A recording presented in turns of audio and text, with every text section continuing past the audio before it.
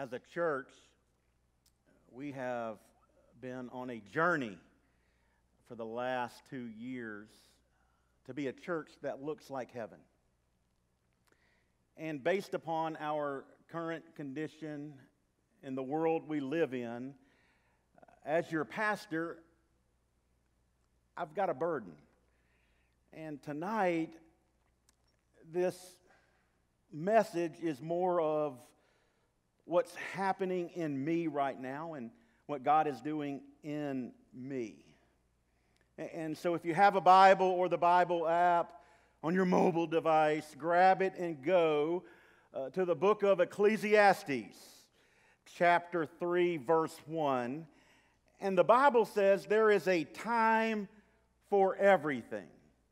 A time to be born, a time to die, a time to plant, a time to uproot, a time to tear down, a time to build, a time to mourn, a time to dance. And then in verse 8, it says there is a time to love. There is a time to love what God loves. For people who are in Christ, salvation is an expression of God's love. The Bible tells us in Romans chapter 5, verse 8, God demonstrated His own love for us in this while we were still sinners, while we were still sinning, Christ died for us. John 3:16, we all know that verse. The Bible says, for God so loved the world, He loved every person, that He gave His one and only Son, that whosoever, an open invitation for anyone from anywhere who's done anything, believes in Him shall not perish, but have eternal life. God did not send His Son Jesus as a reward for the devoted. No, sir. He sent Jesus as a ransom for those who were found in depravity. Love starts and ends with God. God is love. His nature is love. It's unconditional. The Bible says in Ecclesiastes verse 8, there's a time to love and a time to hate. What is the Bible talking about? What is God saying? Love what God loves and hate what God hates. And people are never part of the equation under any condition. Hate their actions, hate their sin, but nowhere in this book does God give us a license to hate people. Nowhere. Love what God loves and hate what God hates. And I get it. Loving God sounds sexy. But could hating what God hates be the litmus test to loving what God loves? I think I'll say that one more time. Loving God sounds sexy. It sounds, that's so cool. But could hating what God hates be the litmus test to loving what God loves? Newsflash, we live in a church culture of salvation without regeneration. A church culture of faith without works.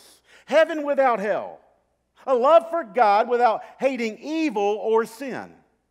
In other words, we live in a generation, a culture that says, I love God, yes I do, but I don't hate what God hates.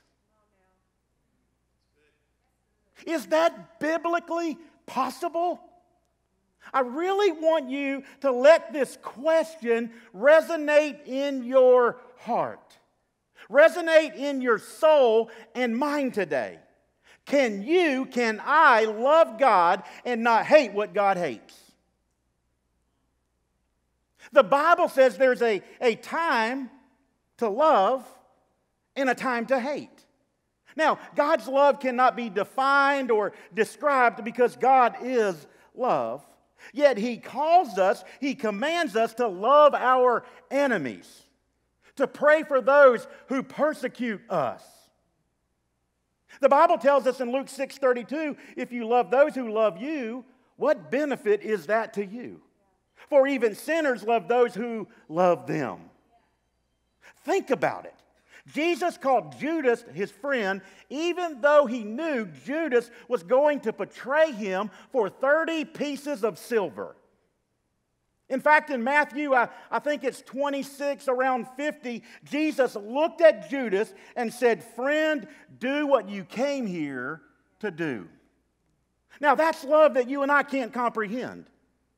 And Judas was not a mindless zombie on this uncontrollable mission from God to betray Jesus. Did God know that Jesus was going to betray him? Absolutely. He's God. He knows everything. But he did not make him do it. Yes, God was sovereign over it, but Judas was responsible for it. God did not force Judas' hand. Judas made a conscious decision every step of the way, and he eventually chose to betray Jesus because he loved money more. And the Bible says it would have been better if Judas never lived. Judas kissed the door of heaven and ended up in hell.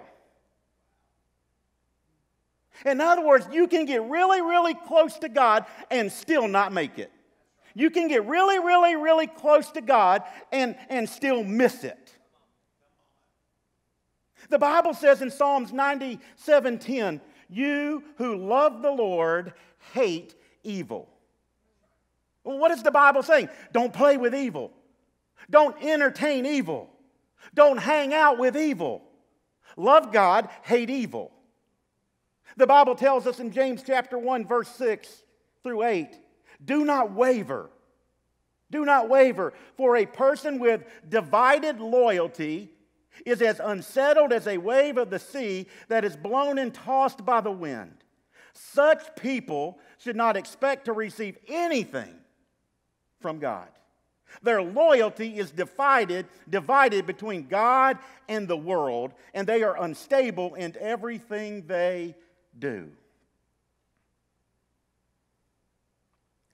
God said in Ecclesiastes to love what God loves and to hate what he hates. In the book of Zechariah, chapter 8, verse 17, it says, "Don't scheme against each other. Stop your love of telling lies that you swear is the truth. I hate all these things, says the Lord." And then the Bible says in Proverbs chapter 6, verse 16 through 19, and I'm just reading the Bible.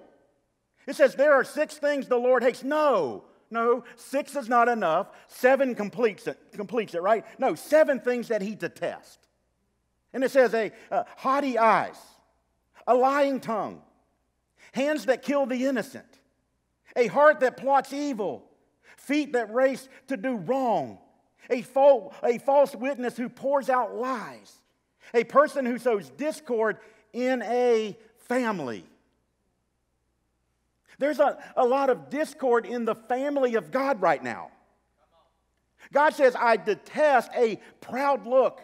I detest a lying tongue. I detest when you look down on people, when you humiliate people, when you act holier than thou, when you think you are better than other people, when you are guilty of sowing discord by attacking others over the same sin that you've committed." Our world has lost its moral compass, and the church has lost its backbone to stand up for the truth of God's word.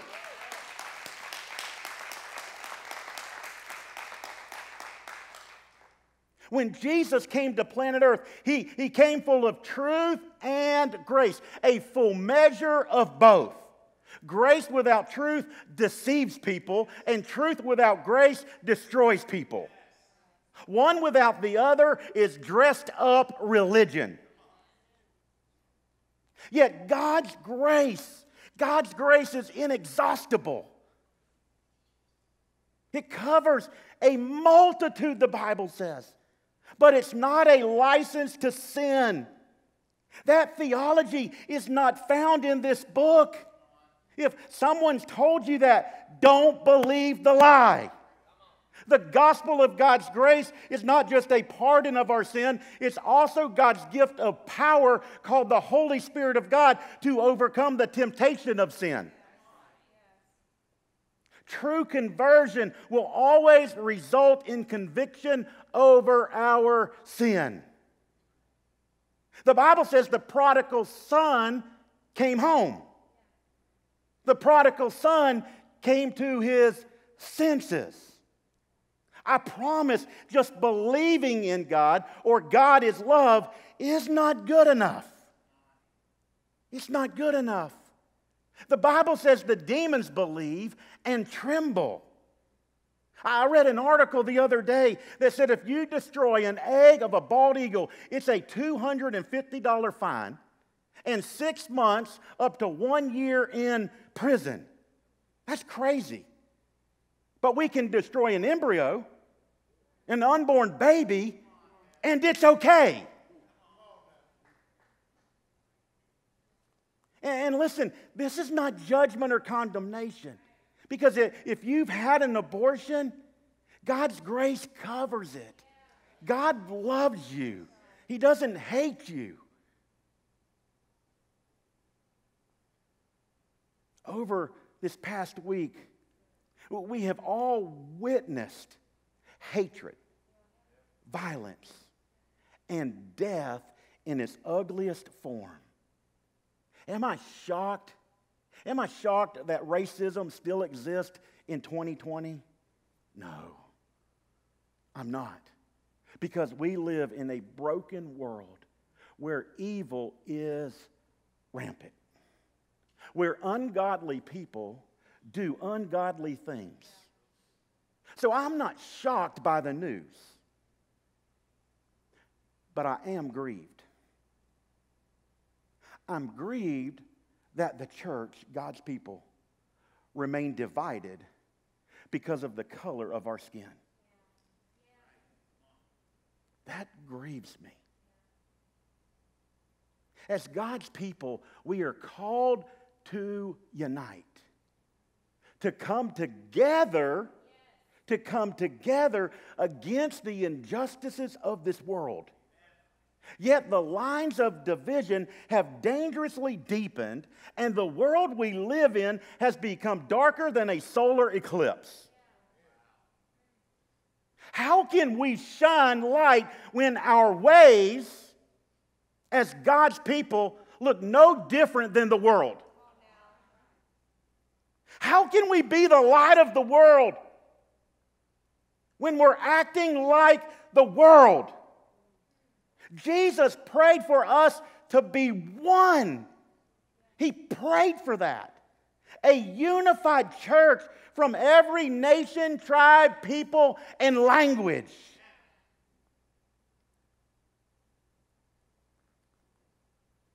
The Bible says in 1 Peter 2:9, but you are a chosen people, a royal priesthood, a holy nation, God's special possession. How amazing is that? And this verse is not for us to go, look at us. No. We are a chosen people, a royal priesthood, a holy nation, God's special possession because of Him, not us. His special possession, that you may declare the praises of Him who called you out of darkness into His wonderful light. It's what God has done for us and through us and in us. Newsflash, the chosen race that Peter is writing about is not an ethnic group. It's the church. It's God's people. Our primary identity is not our nationality. It's not our gender. It's not our ethnic background or political party. It's Jesus Christ and Jesus alone. And Jesus says to love God with all of your heart, with all of your soul, with all of your mind, and with all of your strength. And then He says, love your neighbor as yourself. This is the gospel. Racism is the presence of hatred and the absence of love. And the root of injustice begins with scarcity, the fear of deficiency. So what happens? We create systems so I can get mine first, which leads to greed and the idea that I have to have more.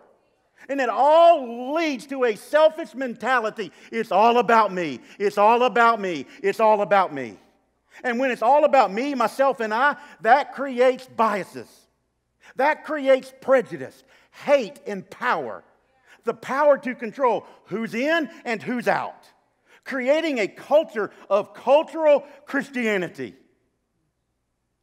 which is about 1 inch deep. Cultural and Christianity don't go together. It doesn't go together. Cultural Christianity says, I can be a biased Christian. I can be a greedy Christian. I can be a prejudiced Christian. I can be a Christian that hates black people, white people, brown people. I can be a Christian that hates cops, first responders, firemen, etc., etc., etc. That's what cultural Christianity teaches us. The Bible says to love God with all of your heart, soul, mind, and strength. And then it says to love your neighbor as yourself. And so here's the question. Who is your neighbor? Your neighbor is the person next to you, in front of you, behind you. The person that you come in contact with next. They're at the grocery store. They're at your place of employment. They're at the gym. So here's the thought-provoking question again. I want you to download this into your heart and soul today. Can you love God and not hate what God hates? Can you? The church should be marked by crossing lines of color, socioeconomic status, and cultural diversity.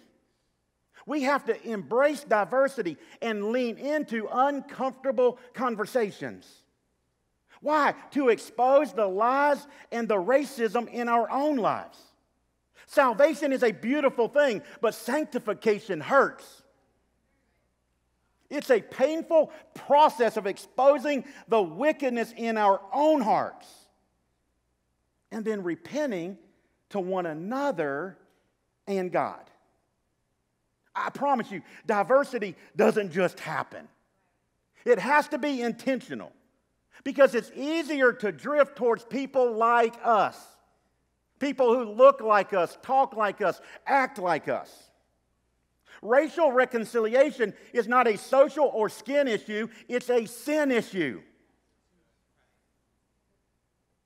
The Bible tells us in Galatians 3, and right here in this chapter, there's so much racial tension going on.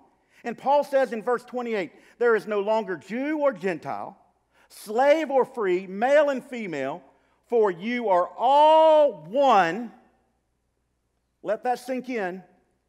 In who? Christ Jesus. Racism cannot be destroyed by silence. Abortion cannot be destroyed by silence. Sex trafficking cannot be destroyed by silence. The ideology that all cops are racist is a lie. And it cannot be destroyed by silence. Bad people, evil people exist in all arenas. There's bad pastors. There's bad policemen. There's bad professors. You find them in every walk of life. Evil exists in all arenas and all colors. But it does not give us the right to be a racist or hate a group of people. The gospel compels us to speak out. The gospel compels us to be agents of change. Can you love God and not hate what God hates? Can you? Let's look at what the Bible says. 1 John 4:20. If someone says, I love God, but hates a Christian brother or sister, that person is a liar. For if we don't love people we can see, how can we love God whom we cannot see?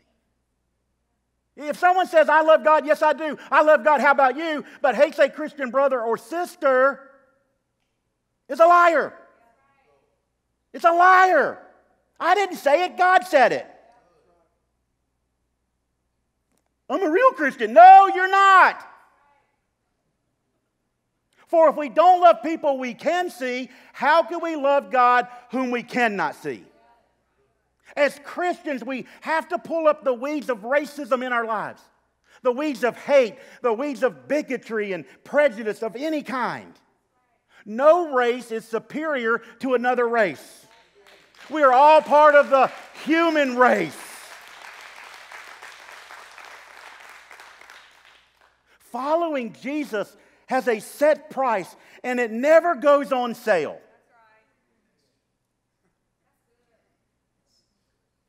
Jesus said, if anyone wants to follow after me, he or she must deny themselves, take up their cross, and follow me.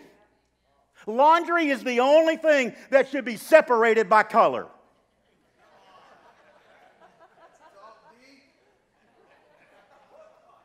I cannot tell you how many times this week my flesh wanted to sing, If You Only Had a Brain. I can't tell you how many times I was thinking that while having a conversation with someone. It's time for some of God's people to stop patting themselves on their self-righteous backs and do some ruthless self-examination.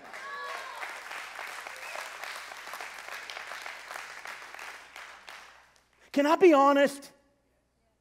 I'm a recovering legalist and racist. I really am. I can't tell you over these last 2 years how much God has shown how much I've been a racist in my own life. But thank God, He loves all sinners. People who has messed up. And here's the cool thing. When you become a Christ follower, those barriers come down and we become part of a new family in Jesus Christ.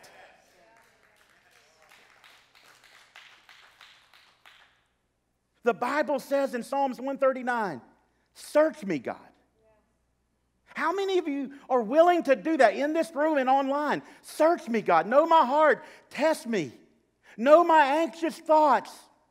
I've had some of those this week. Have you? Some anxious thoughts.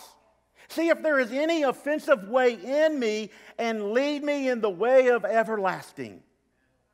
Our only hope for lasting change starts with the church. And it's not a reactive plan, it's a redemptive plan of building friendships. Doing life with people that don't look like us, that don't talk like us. Posting strong words on social media isn't enough. We must confess. We must forgive. We have to be peacemakers. All of us are made in the image of God. As a pastor, a teacher of God's Word, the Bible says I will be judged more strictly. That's what it says. And so I take very serious what I teach from God's Word. I have to teach the entire counsel of God's Word. If it's in God's Word, I have to talk about it.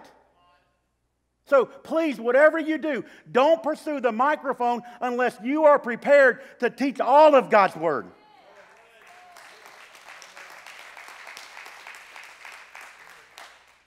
Don't do it. Let that sink in. Don't pursue the microphone. Don't pursue the platform if you are not prepared to teach the entire counsel of God's Word. The Bible says the world will know that we are His followers by our theology, by our church denomination, by church attendance, by the color of our skin, by our bank account. No, Jesus said the world will know that we are His followers if we love one another. The church should be a diverse, colorful band of trailblazers and trendsetters following Christ instead of our culture. That's who the church should be. The only way this church will look like heaven one day is if all of us are on the same page, following God with every fiber of who we are in Christ. Because if we're not led by this book and the Holy Spirit of God, we're all in trouble. Over and over these past 7-10 days, I cannot tell you how many Zoom meetings and phone calls with pastors, white pastors, black pastors, who are feeling the anxiety of what do I say? How do I react? Many of them who have never talked about racial reconciliation. The Bible talks about it. So we have to talk about it. We have to get better, starting with this pastor. And so I implore you, Journey family, if you are with us and if you are for us, for God's word, bottom line, then get on the journey with us. And let's take this county, this state, and this world for Jesus Christ.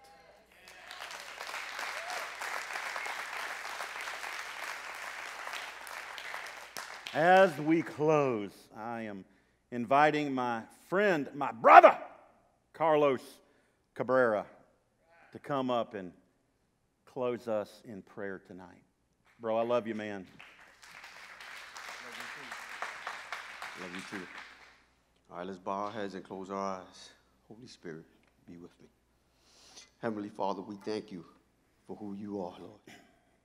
Lord, you know our hearts, and you know that this day we're hurting, Lord. You know, Lord, that we all fall short of your glory, God. You know, God, that we need you today more than ever, Lord. This county, this city, this world, we need you, God. Father God, I pray that you help us unite and become one. Become one. Help us unite, Lord, and seek you with all our heart, God. Lord, you are the way, you are the truth, and you are the light. Lord, these days are tough on us, but without you, we will be overcome by them. But Lord, we take heart this day that you, Jesus, have overcome the world, God. And Lord, only your name will end racism. Only your name will end the lies of the enemy. Lord, united here, there are two or more gathered, and we know your presence is here, God. We ask you, Lord, and only you, to guide us. Lead us in this day. Help us be the hands and the feet. Lord, help us be more like your son Jesus, the one and only, the one who can, the one who will, the beginning and the end. Lord, help us feed off your bread. We don't live on just bread.